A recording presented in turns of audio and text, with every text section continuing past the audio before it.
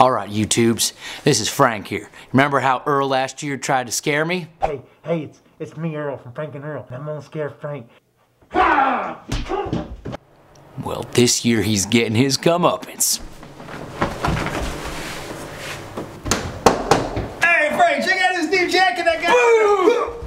Oh, I'm sorry, Earl. There's a reflex. To build your Ghostini, you'll start by adding 2 ounces of white dog. Now in this case, I'm using one of my favorite unaged bourbons, Buffalo Trace White Dog. If you're not a big fan of vodka and feel like it just doesn't have that much flavor, White Dog might be your new best friend, if you're not drinking bourbon.